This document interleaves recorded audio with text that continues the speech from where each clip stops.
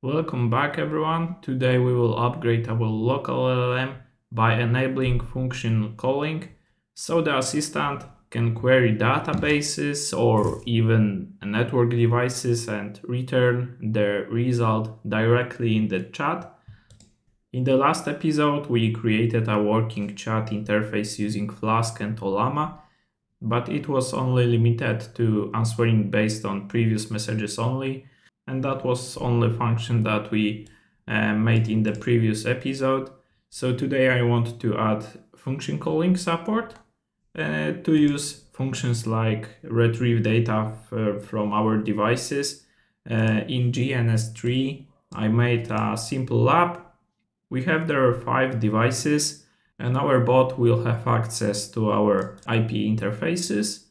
And in the other function, he will have access to petrol station database to check subnet, location and ID of our petrol station. So let's implement that. So at first let's copy that function. I don't want to change that. And I will create similar function but ask LLM with tools.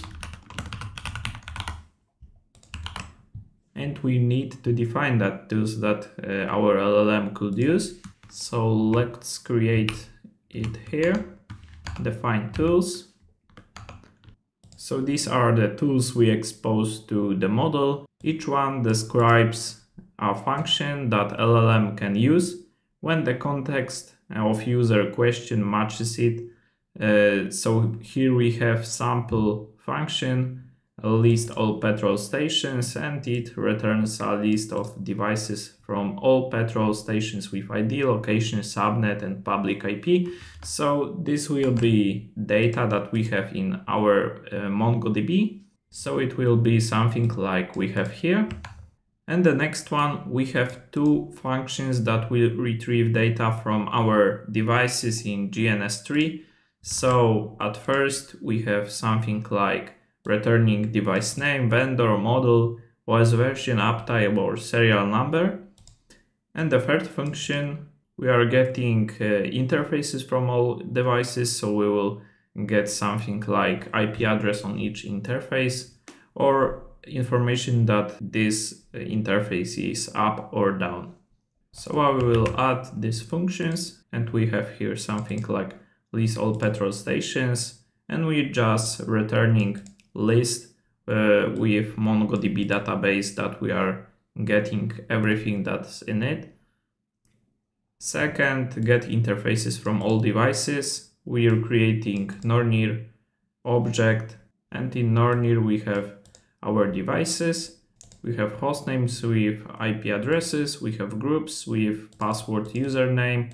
So we will connect through SSH to that devices. And with Napalm, we're getting just dict with that objects. I will show you what this is returning to us. And the get hardware info, we're just getting facts. And the next step, we need to add something in ask LLM with tools. So we defined that tools here, and we need to attach it to the function that is connecting to our LLM that is hosted on my Windows PC. So we need only add tools equals tools, and that's all. So we need to change that initial prompt, because by changing this prompt we can control the behavior and tone of the AI assistant. In our case, we want the assistants to behave like a professional network engineer. It should respond with short answers and provide only the data that matters, especially when working with Cisco devices and petrol station networks. So I changed that prompt. So I want from him to be AI expert assistant that is specialized in Cisco network devices. I want short answers, because the answer is formatted using HTML, but we need to change ask LLM with tools here. Now copy that and ask him again. And as you can see, he's not responding with any message because he's not returning no content. He wants to use some functions. So let's check tool calls and now ask him again with the same. So our bot wants to use function list all petrol stations. So we need to give him possibility to do that. So we need to change our code. So I'm creating dict where we have available functions. So we have here list all petrol stations, get device hardware info, and get interface from all devices. Then we're going through that tool calls variable. So it will be that. And we're running that function. Like here, list all petrol stations. We got some result here. And we are adding this to chat history, but role is tool, content with that result, and name with function that we were calling. And we're getting summary response from our LLM again. So now LLM have that data that he took from our tool, and he will respond on our question again. So we're getting that final message. We are adding this to our chat history.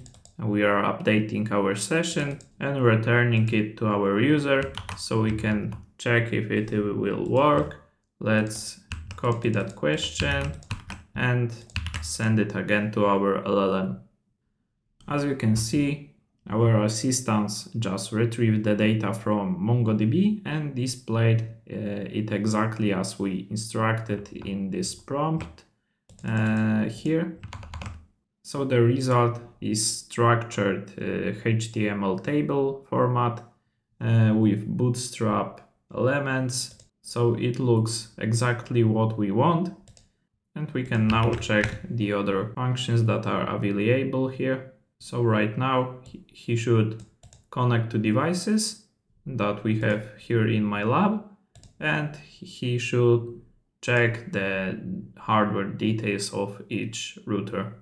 And we've got the result in HTML table. So we have host names. So we can get only OS version from it.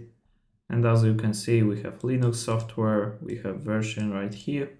So we can check the third function. It also should connect to all devices. And I see in debug that he's already doing that.